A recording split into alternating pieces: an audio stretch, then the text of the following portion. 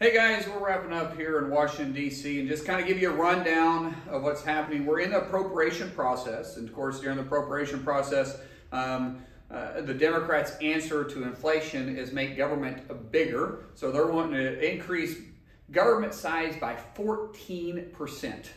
So bureaucracy is the answer to solving inflation issues because the heavy-handed government has done so good at controlling it so far. And when we start talking about gas prices, energy prices, which is truly the backbone of our economy, which is causing a lot of the inflation to take place because you can't produce a product or deliver a product without energy.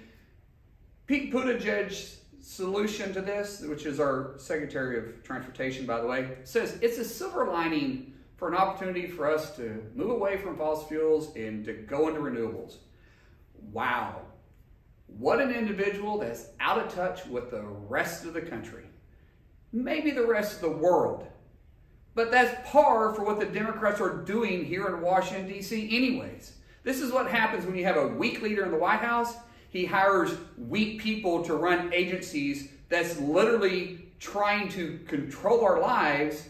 And the Democrats here being ran by Nancy Pelosi is trying to reward them because they're doing such a great job that says, hey, let's increase your budget by an average of 14% across the board. Wow.